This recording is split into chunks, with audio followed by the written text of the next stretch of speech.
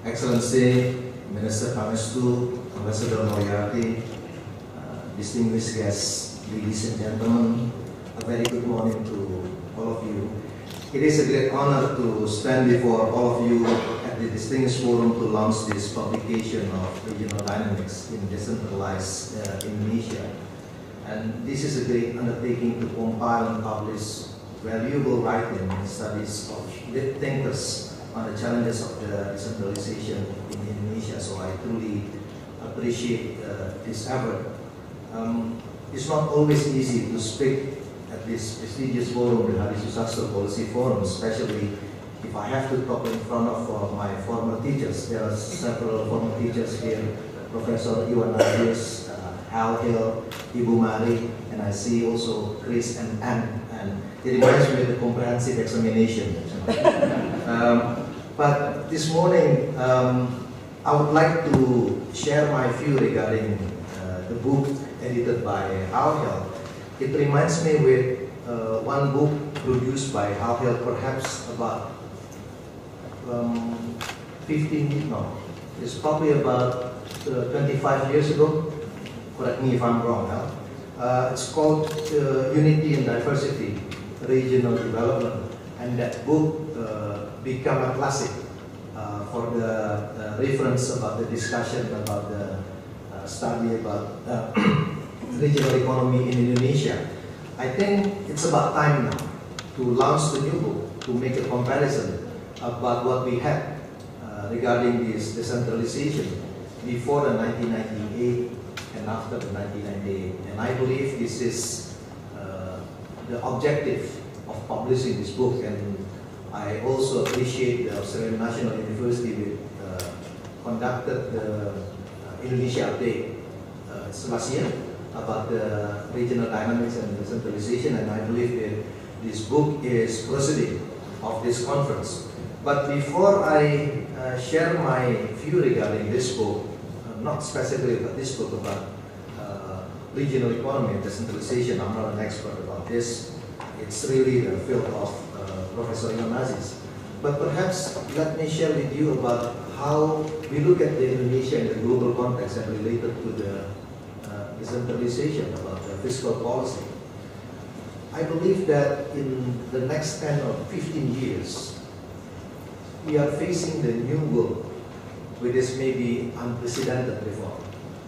If we look at what happened with the global financial crisis in 2008, I believe that in the future, the rebalancing must take place. Because I don't think with the current global imbalances, this will persist unless some adjustment had to be done in the developed countries, including in the US and in Europe.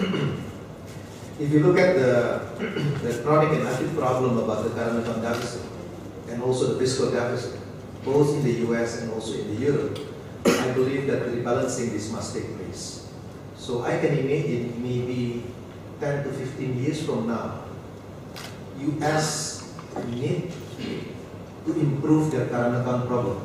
It means that there will be a change of paradigm that US become an exporter in the future.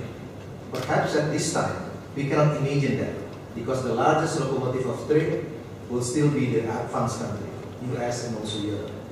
And if you look at the problem of the spending of the fiscal deficit in the US, somehow I believe that US need to make some adjustment as well. So perhaps the consumer behavior, the behavior of the economic agent in the US will change from spender to become savers. Similar pattern will happen in Europe. So if this happens, then the question is, who is going to be the locomotive of trade? Because it's no longer US, it's no longer Europe.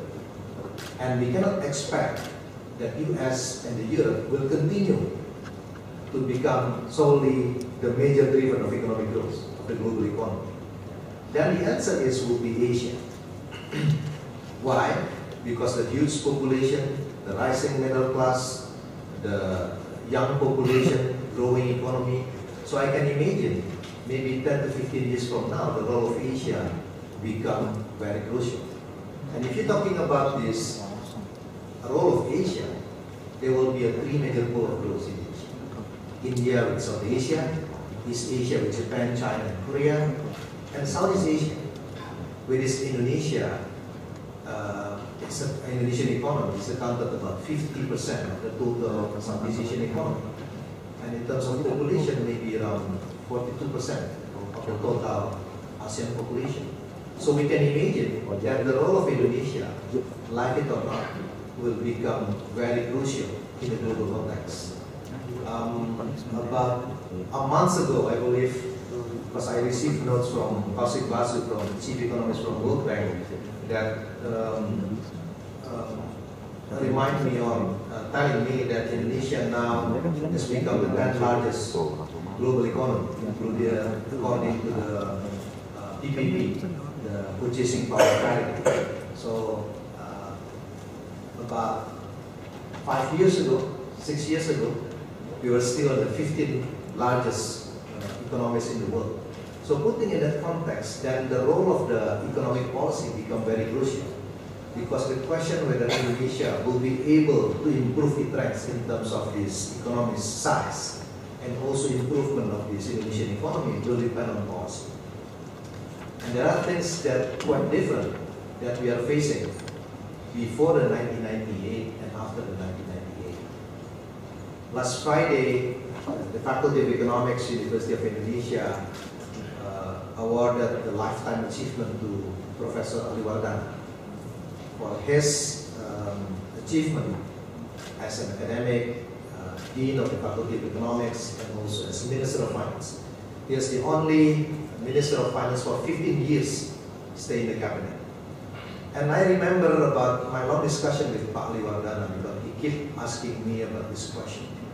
Why making this policy at this era is so difficult compared to his era? So my response to Pak Ali is, during your era was quite easy. As long as you got an ear of the president, you can implement any policy. And at that time, the other thing is, the fiscal policy is more or less very centralized. But now, after the 1998, the political setting is quite different. Because we are facing the multi-stakeholders. If I would like to propose a policy, the first thing that I need to do to convince my colleague in the cabinet. Once colleague in the cabinet support this, need to convince the president, basically the cabinet. Once the president support it, we need to convince the parliament. Even though parliament agree, we need to talk with the media, to talk with the people. So selling idea is very important. Then talk with the local government. Now this is the role of this local government become very important. Because if you look at our budget now, it's about 30% of the total government budget went into transfer fund to the local government. Nowadays we are talking about 1,800 trillion government spending. So if we're talking about 30%, we are talking about 600 trillion rupiah transferred to the local government. Then the question is does the role of the central government in conducting this fiscal policy still powerful or not? And we are facing some problems here. Let me talk as an economist. One of the problems with the decentralization of the fiscal balance in Indonesia is the problem of what economists call the principal agent. The principal is the central government and the agent is the local government. With the directly elected head of districts, Bupati, Wali Kota, etc., they are not directly accountable for the central government. So we gave them money, we transfer funds, but they are not accountable to the central government. So how can you control the local government? Like what our experience in the past, we transfer our money to the local government, they put it in the local development bank, and the local development bank got the Bank Indonesia certificate. And this money went back to the Bank Indonesia. Without the central government can fully control about this allocation of funds. And every year, we have to transfer about 30% of our total budget. So the question about the effectiveness of the budget is related on our ability to design mechanism to avoid this principal agent problem. The problem is because the agent disobey the principle. In many cases, we send the money, some of the not province, kabupaten, or the local government, they not disburse this money in a proper manner for several reasons, maybe because the lack of the planning, the human capital, etc. Maybe because the problem of this, the issue of governance. They are afraid about this anti-corruption committee, some of the issues. So there are some problems with the local government and not very effective. And for the budget 2015, there will be a new law to be implemented. It is what we call the Undang-Undang Desa. And on top of this Undang-Undang Desa, we need to allocate another 10% of the total transfer fund. So if we're talking about the 600 trillion rupiah now, it means we need to add about 60 trillion to the desa. And if we're talking about desa, we are talking about 73,000 desa or villages. My question is very easy. How you can evaluate and monitor 73,000 villages? The central government definitely cannot control this. If you're talking about 17,000 villages, in 1 year there are only about 365 days. So if you want to monitor, regardless public holiday, Saturday and Sunday, at least for every day you need to evaluate about 200 to 300 villages. And the government official cannot do other job unless focusing on monitoring about this desa. So this will be the new challenge for the new government. The law itself already passed by the parliament, proposed by, interestingly, the two major contenders of this presidential election. So I do hope that once they become a president, they realize about this, the implication of this, the law. If you're talking about governance, then it's not easy, 73,000. But let me talk a little bit about what the government can do. I'm not a big fan about, talking about the first best policy, because every time you talk about the first best policy, then you'll get frustrated. Why? Because the institutional setup is not the first best rates institution. We need to be realistic that our institution not as good as what in the textbook is assumed.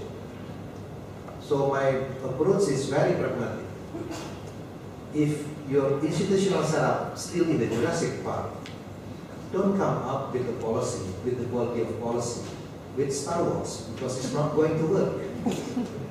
So my question is back to the Eco 101.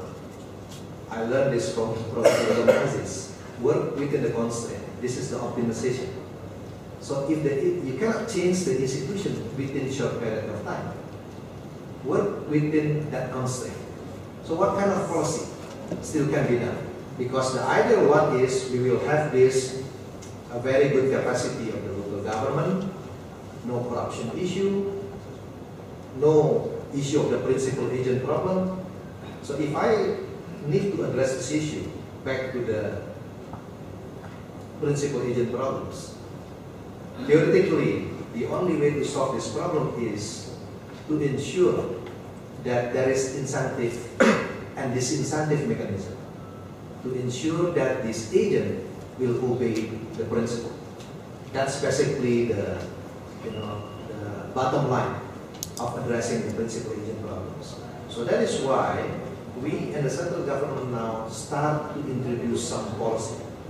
But it's not easy because the constraint is the law of decentralization, law number 33, because we already gave all this power to the local government, local taxing power, but basically there is no penalty.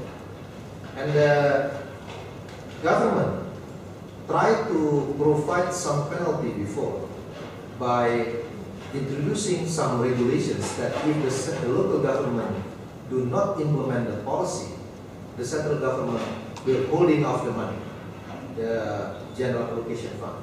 But you know what happened? The local government, they translate this problem to their people. Because if the central government do not disburse the money, and it is not the head of districts or wali kota who bear the burden, it is their people. So they said that that's fine. If the local government doesn't want to disburse the money, then no program of welfare, there is no program of the infrastructure. So now we are thinking that maybe we need to introduce the incentive that not only to the region, but directly to the head of districts or wali kota. So now we are in the process of introducing the new law. We call it the HKPD, Hubungan Keuangan Pusat dan Daerah. And the interesting part in this law is the government intervention. It's really a micro intervention. Why? If the local government fail to disburse the money for the project, then the government holding off not the general allocation fund, but the salary for the head of districts. By doing this, it is the head of districts who bear the burden. They cannot translate this issue to their own people. So we need to come up with some micro intervention like this about the designing mechanism to ensure that this policy could work. I do believe, I'm a great believer that people respond to incentive. So if we provide the wrong incentive, then look at what happened in the past. The central government holding off the general allocation fund, the local government said that's fine for me because it means that our people cannot have an access for clean water, for the hospital, etc. It is the people, not the health districts, not the wali kota. So somehow we need to design about some policies regarding this. If you look at about the experience in other countries like in China, one thing that makes China become very, I'm not saying that very effective, but more or less more effective than many countries in the region, including Indonesia, is because they have this reward and penalty mechanism. In the case of China, maybe the share of the special allocation fund is much higher than general allocation fund. So the central government can use this special allocation fund as an effective tool in order to ensure that the local government will obey the central government. This is exactly the way we address what economists call the principal agent problems. That is why the decentralization in China is much more effective. Now, we start to doing the similar things in the case of our budget, but unfortunately, if you look at the composition in Indonesia, the special allocation fund is much higher, bigger than the general allocation fund. It's much bigger than the special allocation fund. So it means that the central government doesn't have tools. So the only way to do it, maybe we need to increase the share of special allocation fund to be used as a policy tools in order to ensure that the local government, will implement what the policy designed by the central government. And this makes things, the fiscal policy, quite different before the 98 and after the 98. Yeah. Let me give an example about the 600 trillion money that we transfer to the local government. Every year, we have the surplus in the local government. We call it silpa. Now, the accumulative of silpa is already 120 trillion. If the central government got a problem about money now, we need to cut budget, etc. But at the local government, they're holding money about 120 trillion and cannot disburse it for several reasons. So somehow, we need to design this mechanism. I know this new draft of bill about the HKPD, Hubungan Keuangan Pusat Daerah, the regional fiscal balance, the new one. It's not perfect, but at least my point is at a given institution, we need to improve this. But despite all this, I don't want to, to continue with this discussing about the problems. So I try to sort of like give an example about how do we address this issue. But despite all this controversial about this decentralization, I would say that there are several improvements that's already taking place. And I think Hal, in this book, mentioned about it. The first one is, I recall, it was back in 1998, Hal, in Canberra. I was a student there, that the ANU organized a conference about the future of Indonesia. I believe Marcus was also there. And I believe that it was the first time and the only time that the economists and also the political scientists agreed. Because at the time, we believed that no hope for Indonesia. We were talking about the possibility of balkanization back in 1998. If you're talking about the presidential election, we were talking about this no ability of the Indonesian people to have this direct presidential election. If you're talking about economic situation, we had a minus 13% economic growth. Basically, the economic situation is completely collapsed. And all of us agreed that no hope for Indonesia. Then, when we launched the decentralization, one of the key problems that makes people worry is about the possibility of this balkanization. The separation of Aceh, of Papua. Once the government decentralized, there is a threat of this national integration. But when we launched the decentralization in 2001, now it's about 2014, we don't see the major threat come from this decentralization. Somehow, in the last, since 2001, we've been able to maintain about this, the NKRI, without really a major serious threat regarding this national integration. And I think we are making a progress. It's much better than what we thought. When we launched the decentralization in 2001, we export everything to the local government, including the corruption from the central government to the local government, without asking whether the local government need the corruption or not. And this is the reality. And the Faculty of Economics, University of Indonesia, conducted a serious research regarding this impact of the decentralization. And the impact is quite interesting because this is in collaboration with the NBER. When we launched the decentralization back in 2001, the share of this, what we call the extra cost. Extra cost means anything that you have to pay besides the legal tax, basically bribes, was around 12% of the total production cost. It means that if you produce something that you pay about 12% for the extra cost. Interestingly, 8 years after decentralization, the share of this extra cost declined to become 8 to 9%. And how do we explain this? 8 years after decentralization, the corruption in the local government was declining. And I think the best way to explain about this phenomenon is by looking about this competition about the local government. Among the local government, they compete each other in order to attract the foreign investment or the other investment to come. And the share of this extra cost declined from 12% to 8%. Of course, 8% or 9% is still high. We see a lot of corruption, but if you compare with 2001, we are actually making a progress. This is a quite interesting development and not many people realize about it. The other thing is from the local government, we find a new champion. We got Solo, now the presidential candidate for Indonesia. Now, if you're talking about Bandung, Wali Kota Bandung, for example, some kabupaten in Makassar. So the new champions come from this decentralization. But still a lot of problems, especially related to the issue of this investment climate, etc. But, we see some champions start from this local government. So this is actually the good part of this decentralization. And I believe that in the future, we need to continue with this. But there are several issues that we need to improve. The first one is the capacity of the local government, definitely.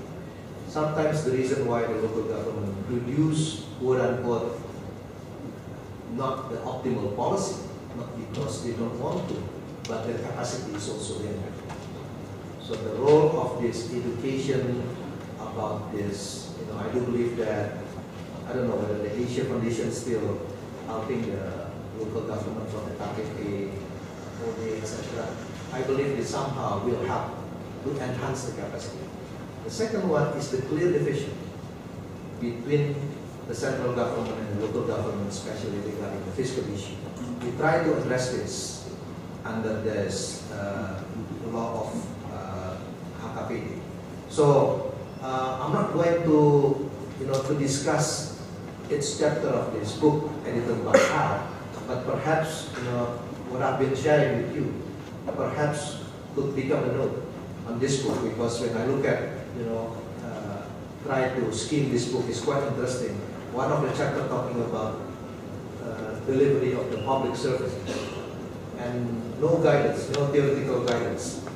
If I'm not mistaken, Neil produced a good paper a couple years ago that the success story of some cities not related into the system, but depends on the leaders. That's a conclusion in Manado and also some other cities. So the issue is more, we have not been able to institutionalize the system, but it really depends on the leaders. And I believe this would be the challenge of the future decentralization.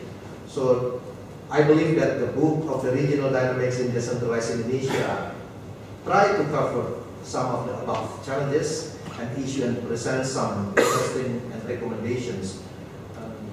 And I really encourage comment, input, and critics, ideas also from the various stakeholders about the issue in decentralization. I remember about 3 years ago,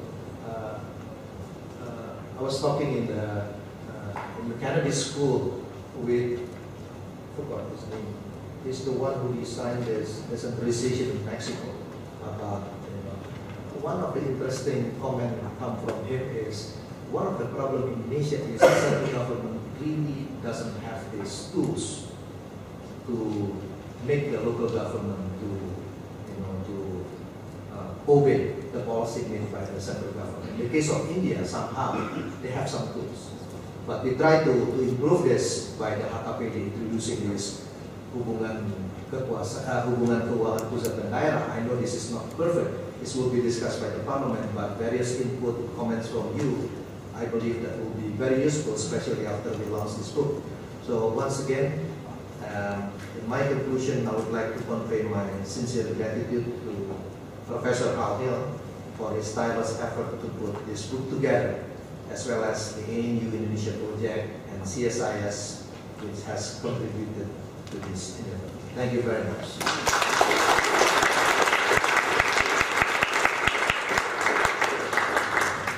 Thank you, Your Excellency. Now we invite Dr. Budi Resa Sudarmo to present the works.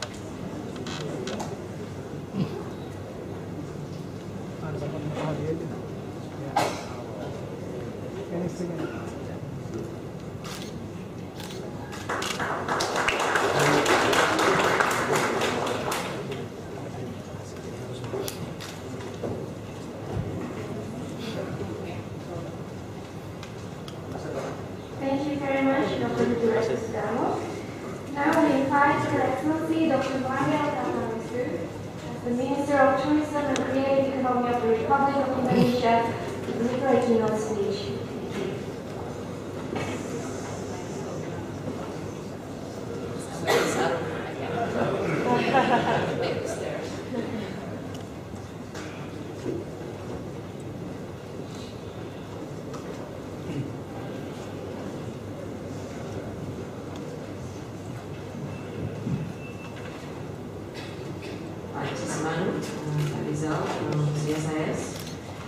Hadi Soesastro. I think Pak Hari is not here yet.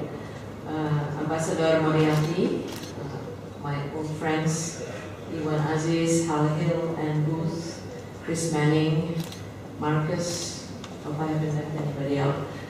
And of course, ladies and gentlemen, guests and old friends of Hadi Soesastro. Today, I have been asked to say a few words about the Hadi Soesastro Policy Forum. And of course, we are here also to honor the memory of Hadi Soesastro, or to most of us, he's known as Minky. Let me begin with just a few personal reflections. I think all of us here have our own relationship with Minky or Hadi Soesastro. I myself have had a very long relationship with him, starting when I was relatively young, as a young teenager. And I think all through the course of my relationship with him, he has always been someone who is very humble and always have the time of day, even for sulky teenagers like me. When I first met him, I was a teenager, and my father used to take me to the CSIS fora, and I found them boring, actually. These boring adults talking about things I didn't know anything about. But Minky always took the time to talk to me, and I appreciated that. And later on, during my summer holidays, my father also made me, but actually by that time I think I was not too resistant to it, to come to CSIS for summer holiday work.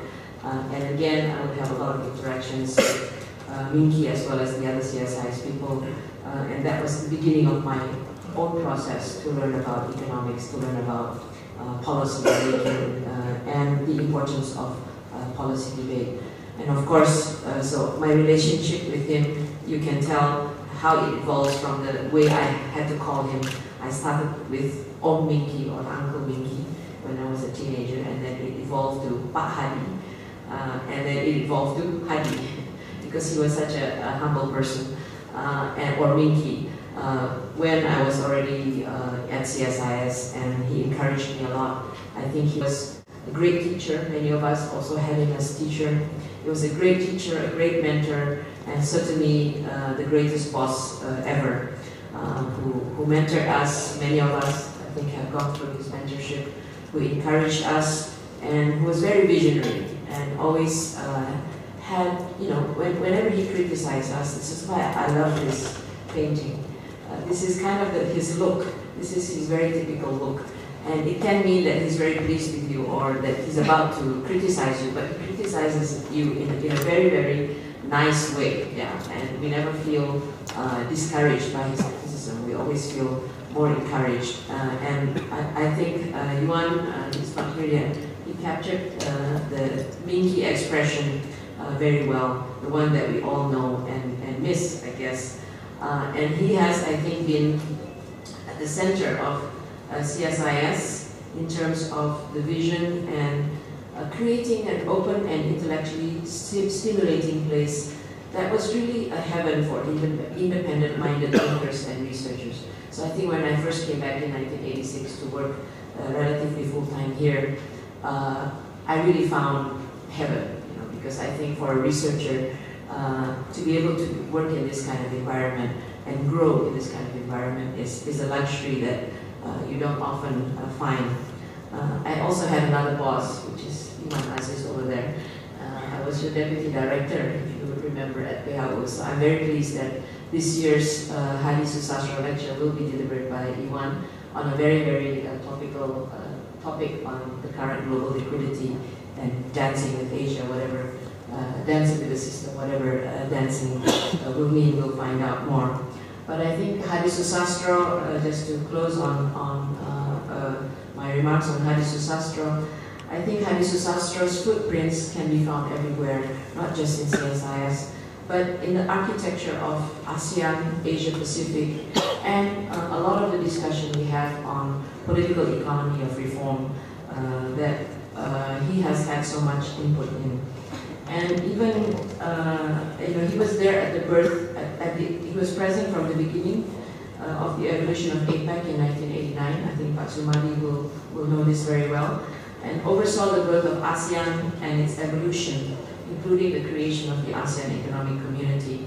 And I was just rereading a paper that Hadi did with Chatib Basri, dated 2005, talking about bilateral FTAs and the importance of Indonesia to negotiate bilateral FTAs. I think at that time we were just starting our EPA with Japan. And he was actually very much involved giving us advice and input on the bilateral FTA we had with Japan. And more recently, his leadership was when he was at the end of his, in the 2008-2010 period, his leadership was felt strongly in the region's navigation of various crises. And he was crucial, I think, in fostering the post-crisis emergence of East Asia as the world's highest growth region. I think you can find his footprints everywhere. And one of his last things that he wrote, this was probably dated about April 2010, so about 1 month before he passed away. Asia looms large in the new global economic and political reality, resolving global challenges, economic, political, social, human security and environment in the 21st century, and this will require strong international norms, rules and cooperation, as well as effective regional mechanisms for implementation and action. This suggests the importance of re-examining Asia's regional institutional architecture, which I think we are still having this debate today.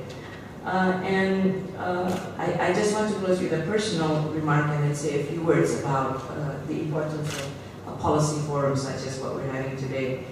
The last personal thing that I was looking through my email that I received from Pak Hadi was a Christmas letter to his friends in December 2009. Christmas 2009 is meant to be one that changes the way I view life, and yet I see no reason why this Christmas is not a cause for celebration. There is something important about the notion of these two simple words: to be, existence, life, relations to nature, and the higher order of things that I'm learning from the experience of trying to deal with an illness. And I want to share this with you. Please join me in lighting a candle to life and all there is to it. So even in his darkest moments, he was still semangat. He still had optimism. And that's actually where I want to just say a final few words on the optimism and the way that Hadi's footprints on policy, on the way we see policy is important. And lighting the candle of life is, I want to make sure that we continue to light the candle on good policy debate, which is what Hadi and I hope CSIS will continue to be about. And that's why I think the best way to remember Hadi is through this policy forum that we're having today. And I'd like to thank the FAD Indonesia Project for supporting this initiative.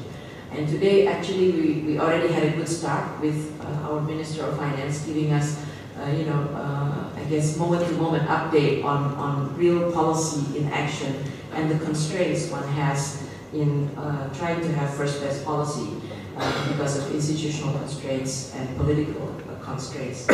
And Hal and I were having this conversation last night, how Hadi, in one of the seminal papers he wrote on a political economy of reforms, or the difficulties of doing reforms in Indonesia, he said that in the past era it was low politics, where, as Hadi just mentioned, it's as long as you have the ear of the president at the time, and you use all kinds of ways to persuade the president. And one of the easiest way was crisis. There's a crisis that's going to happen if you don't do this. And then you have the year of the president, then you put in the reforms. That's low politics. I guess now we are in high politics. And that's exactly what David described just then, how you must convince so many stakeholders. And that's the reality that we have today. And today we have good start with what Hadi Basri just started out with, and we will be talking about a very topical issue that Iwan will be dynamics that we are facing. And we will be addressing very important topic of regional decentralization and so on. And in fact, I do recall that volume how I think I wrote the chapter on Kalimantan Timur, and I also helped Pak Hadi write the chapter on East of Tim Tim at the time, and it was a very valuable experience. 25 years later, maybe you should do another one if you still have. Oh, and Iwan wrote. I think you wrote it, and Chris, so everybody that was and yeah. So a lot of people were involved in that venture. So I think I just want to close with that remark on the importance of policy debate, healthy policy debate, even more so today when we are having a lot of discussion about the visi misi of the two chapres. And this is where we really need to make sure that we have a good policy debate on what is really all this about. It's not just about the imagery that we are seeing now, and you have to go beyond the political rhetoric and see what is it really all about. What is this policy that is really about? And it needs to be done in an independent, objective way. Good policy debate. You can agree to disagree. This kind of environment is really what we hope can be contributed by such a policy forum. And I think to remind us of what Pak Hadi said about having the candle of life, let's have the candle of policy, good healthy policy debate, continue to be alive and well and alive and continue to burn, because this is going to be an important, very important component of democracy and good civil society. Without that, I think we cannot have consolidation and good development of democracy. So that's it. I think we need to. I didn't want to talk too long because we do have to have a few more. There's a long session after this. I just wanted to again remind us of all that we remember of Pak Hadi, Mingi, and the importance of the policy debate. I thank you, and I thank Iwan and all the speakers that will speak today. That we can remember Pak Hadi with, I hope, and I'm sure it's going to be very exciting and very interesting policy forum. Thank you very much.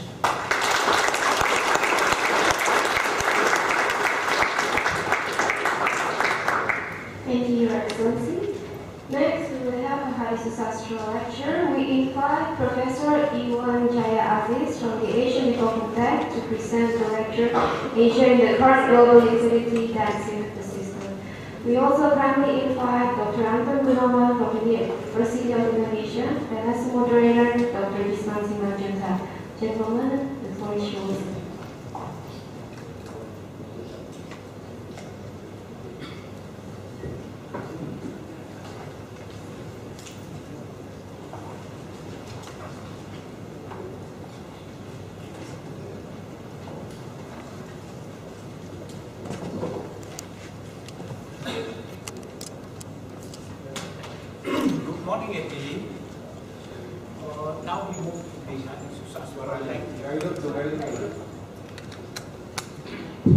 Now we move to the Hadi Soesastro lecture, and I think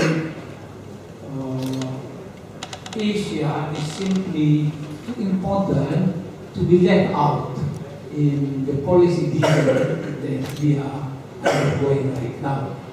As far as I can observe, the debates so far have been truly confined to local issues, but I think in the years to come, our economic development is going to depend more and more on what is going on in Asia. But Asia, we will know what Asia is. Is from Istanbul all the way to Hokkaido.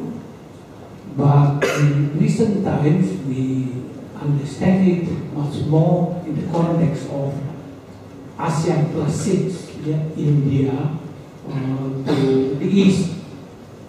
And as I said, it's going to really influence the way economies in our part of the world going to develop in the years to come. We are faced with a lot of problems. We are faced with the territorial dispute, which tends to get hotter and hotter every day. We are faced with, maybe we are yet to realize this. Apparently, East Asia is sliding into a low path growth. Growth is accelerating in all Asia, including China. And we are all faced with severe deficit of infrastructure, connectivity. We are faced with the cost of hyper-growth of the past. We are faced with inequality, including in China, extreme inequality in China, and we are faced with regional grouping of early nature. We are faced with equity, we are faced with asset, etc., etc. But we are also faced with very volatile flows of liquidity, and I think we are going to hear a lot about this from our friends, Iwan, Jaya, Azis. He needs no introduction, I think, but he's director of the graduate study at the Regional Science Program of the Cornell University, as well as adjunct professor at the Johnson Graduate School at the same university. He is head of the Office of Regional Economic Integration of the ADB. I think we were the first to have this office at ADB, and under his leadership, this office has produced a lot of reports on economic integration in Asia and has reached out to the region in trying to promote closer integration and cooperation among the economies of Asia, particularly in East Asia. If you go to his website, he is very prolific writer. His latest publication includes Capital Market in the Context of Financial Safety Net, published by Oxford University Press in 2014, as well as Regional Science Matters. Regional Science Matters, it matters a lot, published by Springer in 2014. We will have Pak Anton Gunawan to discuss the presentation by Pak Iwan, and without further ado, let me invite Pak Iwan Jaya Azis to make his presentation. I leave it to you. Yeah.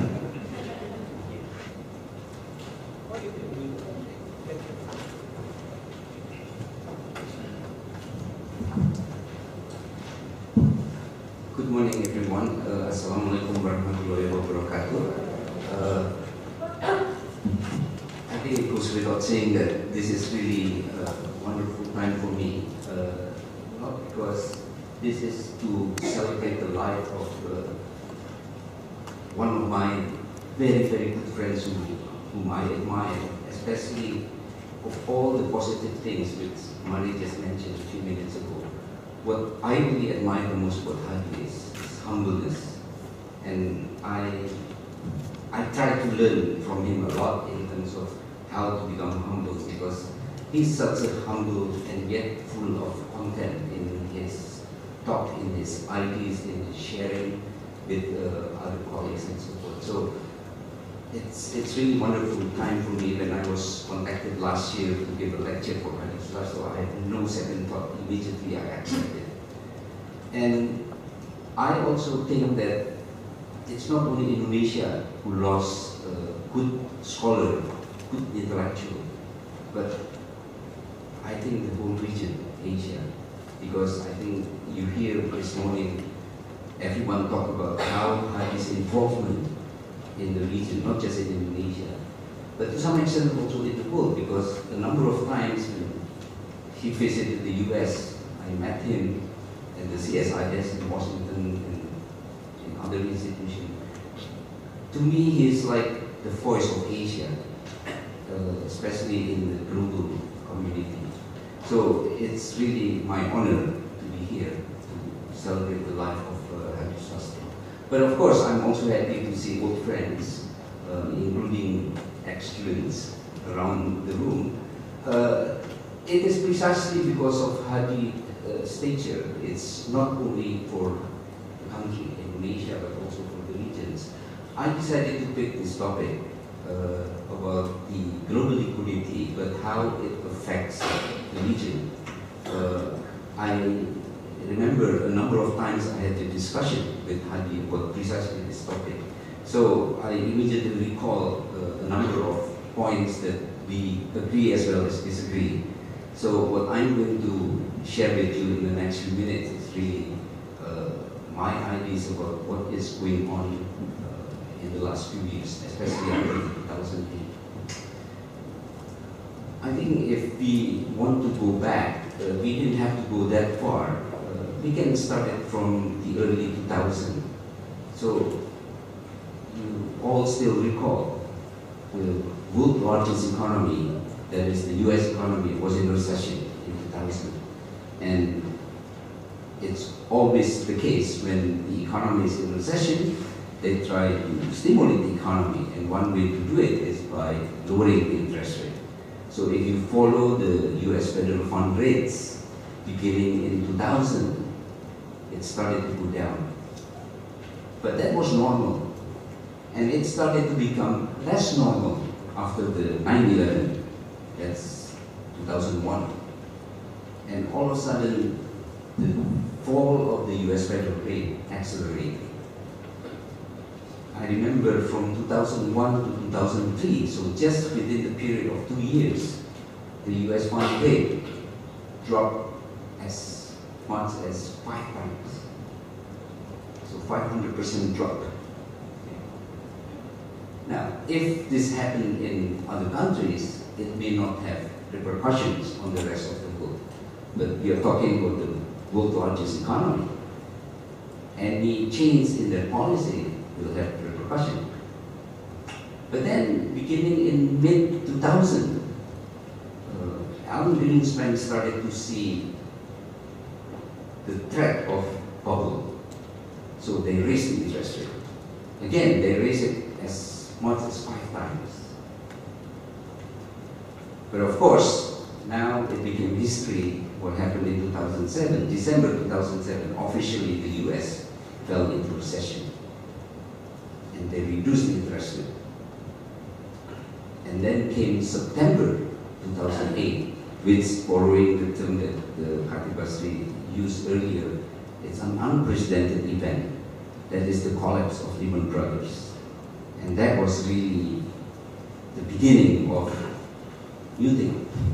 And I cannot elaborate more in this session because of the time constraint, but almost everything changed since then, including my discipline.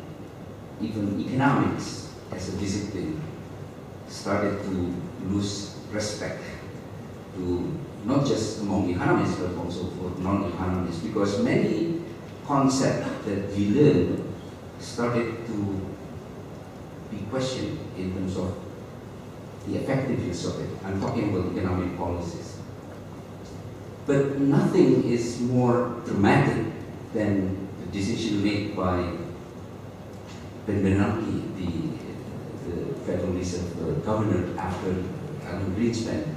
When we started to introduce the QE, I think by now colleagues in Asia, including Indonesia, are so familiar with the QE, that is the quantitative easing.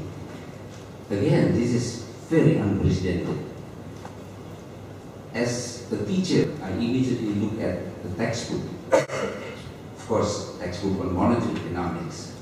And I couldn't find any example like that. I asked my colleagues at Cornell as well as another university, the monetary economists, professors, they all told me the same thing. It's nothing like this. So it is indeed unprecedented. Now, what is interesting is that that's something happened in the US, but what is interesting is that people do not realize that the repercussions of that event is so huge to the rest of the world. But today I'm trying to focus only on Asia. The impact is so huge, but I understand if the hugeness or the enormous size of the impact is not fully realized in many of the Asian countries. I understand that because, as Jisman mentioned, Asia faces all kinds of problems, inequality, lack of infrastructure, and so on. So they're busy with all those. So in a way, it's my small contribution or my small reminder this morning that there is something big outside Indonesia, outside regions, which affect us in very significant way. What is the immediate impact? Well, when you have very low interest rates, any capitalist, any institution, household, individuals who has capital, they try to look for higher returns in other places, as simple as that. When the interest rate in the US went down as much as 0.25% as of today, unless something happened last night, which I didn't follow the news, today is 0.25%. When you have that low interest rates, plus, and this is another important thing, plus the QE at the same time, that is the purchase of $85 billion per month by the US Federal Reserve. When you have that kind of situations, it doesn't need to be rocket scientists to know what happened with that capital. Where does that capital go? They're looking for high return. And the destination happens to be there. That's the emerging market economies. And I think there's no secret that among emerging market economies in the world, Asia is one of the most favored, including Indonesia. So it is precisely because of this, I try to look at a little bit more detail. Not only the size, but also the nature and the intensity of that global liquidity flows. And here is a number of points that I want to share with you. You know, capital inflows, massive capital inflows, it's not a new phenomenon. It's an old phenomenon, and also it's not new when you have massive capital inflows. Usually that's the beginning of a sign of a crisis, because you started with capital inflows and then you suffer from capital outflows. So you have a reversal of flows, and when capital reverse, that's the crisis.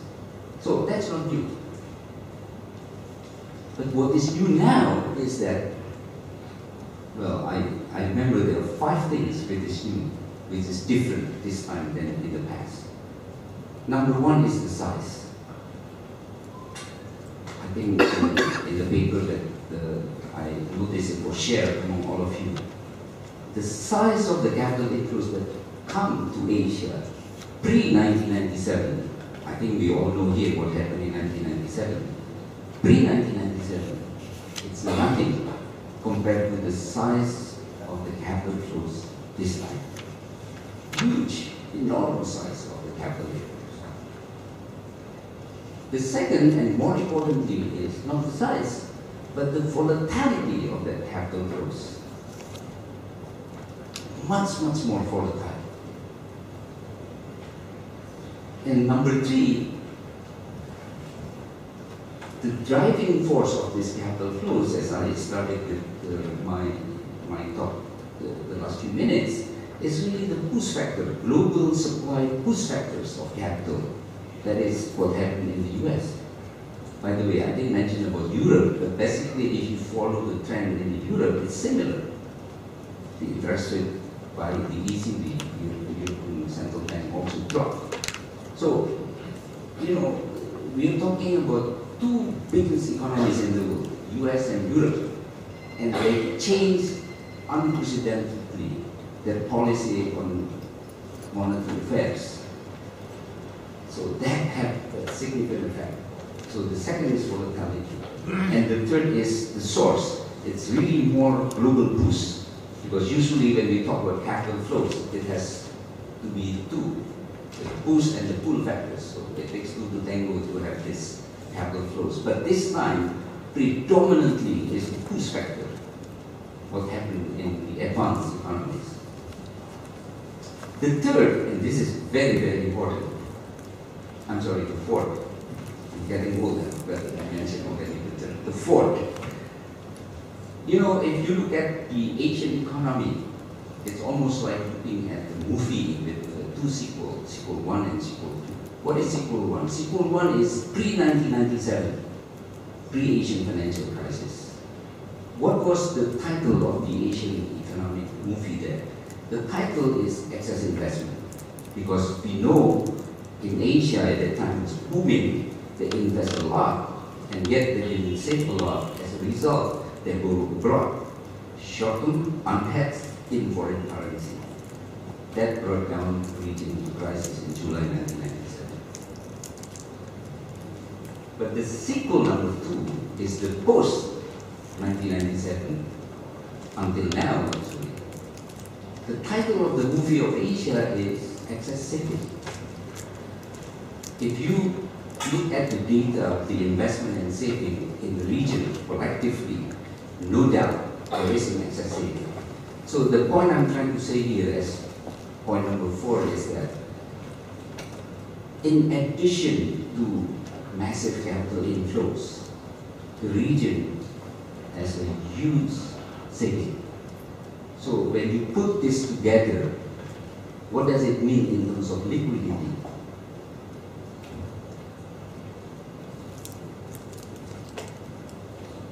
What does it mean in terms of liquidity?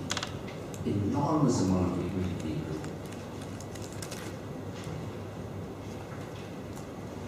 Enormous amount of liquidity.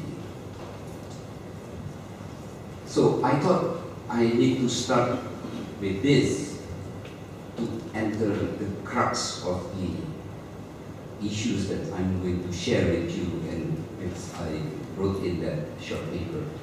That is the behavior of agents. I think Hadi Basri correctly mentioned, when we talk about economics, especially economic policy, basically we are talking about response to incentive system, response to something which is happening around you. But who are you here? Well, economic agents. You have households, you have banks, you have corporate sectors, you have government, as well as you have fund managers. So let me now talk about the behavior, the response of these economic agents given this massive liquidity, among others coming from the capital flows. Before we look at the individual behavior, what I try to look at is there any change or any dynamics in the capital flows that I was talking about, in which the amount is massive, volatility is high? And the answer is yes. So, just for the sake of simplicity, we can classify into 3 phases: phase 1, phase 2, and phase 3. Phase 1 started precisely when I began my talk this morning, and that is when the US Federal Reserve started to go down. That's phase 1, and that lasted even until 2007, when the US came into recession. What is the story in that phase, phase one? The story is use of the capital flows were intermediated by the banking sector. For simplicity, I label it bank-led flows. That is, capital flows led to the banking sector. That's phase one. But then, as I indicated earlier, QE started when US Federal Reserve started to purchase $85 billion per month of the securities in the US. We are entering phase two. What happened?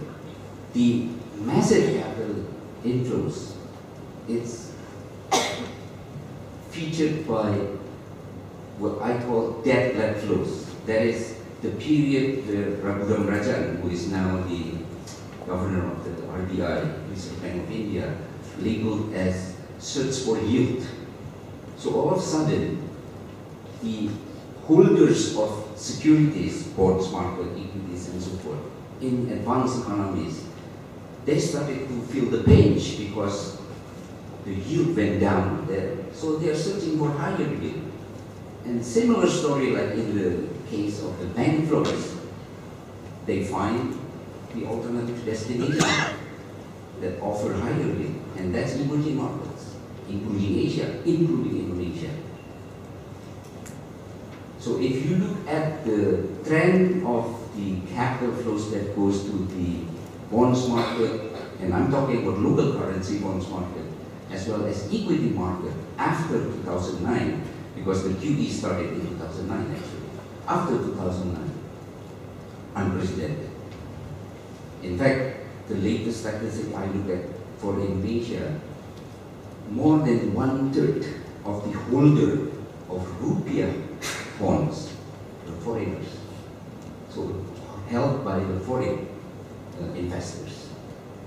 So phase one is bank-led flows. Phase two is debt-led flows. What is the implications in terms of the behavior? Well, we can immediately judge during the phase one, when the massive flows is really bank-led flows, the protagonist is the bankers. Whereas in phase two, the protagonist is fund managers. This is the reasons why if we really want to understand how the response to this trend of massive capital inflows, we have to understand the behavior of both the banks up to 2009 and fund managers post 2009. So before I move to the behavior, let me end with phase three, because so far I only explained phase one and phase two. Let me end with phase three. What happens during the phase three? Well, unofficially, phase 3 began in May last year. I think most of you still recall.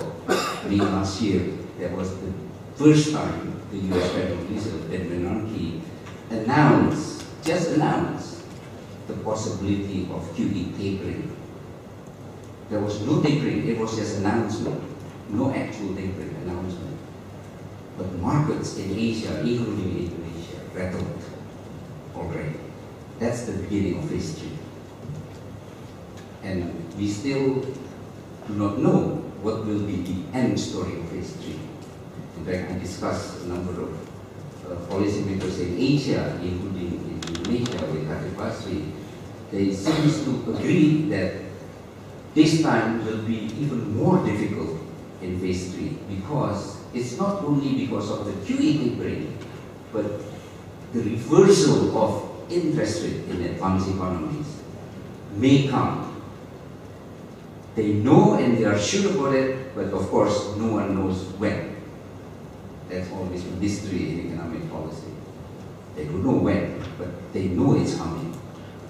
So in other words, if this happens, it will not only reproduce what happened during the phase 1 and phase 2, but it will also affect the liquidity, because when the interest rate in advanced economies started to go up, I think there will be some difficulty in terms of liquidity of a number of emerging market economies. me look at the behavior here. First thing first is to look at different agents. So what I try to look at, number one, is the behavior of the households, the behavior of the banking sector, the behavior of the corporate sector, corporate non-financial sector, what I mean, the government and the fund managers. Now, I elaborated in the paper, but given the time constraint here, let me just summarize. Nothing has changed in terms of the behavior. That is the following. When you receive huge amount of money through capital flows, and by the way, this money is relatively cheap. When you have huge amount of money, relatively cheap money, it's not economics as the discipline that can make prediction that the response or the behavior of the agents become riskier. Again, it's nothing dramatic, and it's not economics who can predict that. Even psychologists, sociologists, they can predict that. Even non-scientists can predict that. When you have a lot of money and that money is cheap, you become riskier. So, in a way, what I've been trying to do in the last few years collecting this data, it's nothing dramatic. Now, the question is, what kind of information I can get this from? Unfortunately, it's not many, because most of the study looking at the capital flows, that looking at balance of payment, that doesn't help, because the flows data in the balance of payment is not detailed enough, and it cannot really capture the behavioral response of the agents. So after searching a number of methodology, a number of data set and so forth, I came to my selection, and that is flow of fund data. What shocked me is that not only in Indonesia, in a number of Asian countries, by the way, all countries around the world, they have flow of funds data. But what shocked me is a number of countries in the region hardly use that flow of fund data. So I sometimes question, you know, if you look at the flow of funds, it's an enormous information, and it's not cheap to produce that. So I question myself, why should they spend resources, energy, and so forth to collect this information if they don't use it? But that's beside the story. The point is that with the flow of fund data, we can immediately sort of detect what happened with the response of different agents. Because in the flow of fund data, in the column, you have different institutions. You have households, you have corporate sectors, you have government, you have SOE, state-owned enterprise, you have foreign players, and so on. So it's very, very detailed in terms of breakdowns.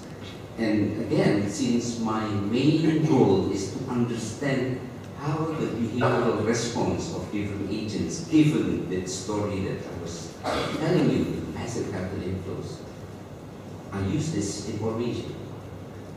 And the conclusion is, as I said, it's not surprising. Everybody becomes riskier. Let me pick the case of the financial sector. Majority banks, but not only banks. They call it financial sector, but including non-bank financial sectors. If you look at the balance sheet, because flow of fund is basically balance sheet, except it's a balance sheet of a country rather than a balance sheet of a company.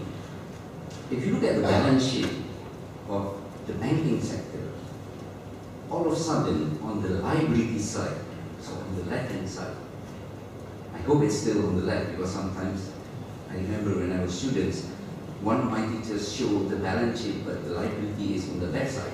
I mean, it doesn't matter left or right, but I'm talking about the liability side. If you look at the liability side, all of a sudden, what I call the non-core liabilities surge, went up dramatically. And this is precisely consistent with the story of bank led flows that I indicated earlier. So all these monies came to emerging markets, including Asia, through the banking sector, and that elevated the size of the balance sheet of the banking sector. The reason I call it non-core, because in any bank operations, the so-called core liability is deposits. If you put your money in the bank, that's the core liabilities, right, of the bank. But this is not that. So anything that is not that. Now, in the book, because I wrote only short paper for this session, but there was a book, I described in detail definitions of non-core. And I found out that in different countries you have to use different definitions of core. For example, let's take China. In China, what happened is that during this period of massive capital inflows, people always ask, well, but your story may not apply to China, because as you know, China financial sector in the 2000 period is still closed. So that means banking sector in China cannot accept this capital inflows. Well, but the story is the following in China. The capitals coming to Hong Kong, and then the Hong Kong banks lend to corporate sector in China. And if you look at the balance sheet of the corporate sectors in China, on the liability side, there is dollars in the liability side, that's from the Hong Kong. But then the corporate sector in China spend on the asset side in renminbi, in local currency. What do they use that renminbi? Of course, for their operation, but a lot of them was deposited in the banking sector in Hong Kong. So, in a way, similar effect like in other countries is happening in China, except this time the non-financial sector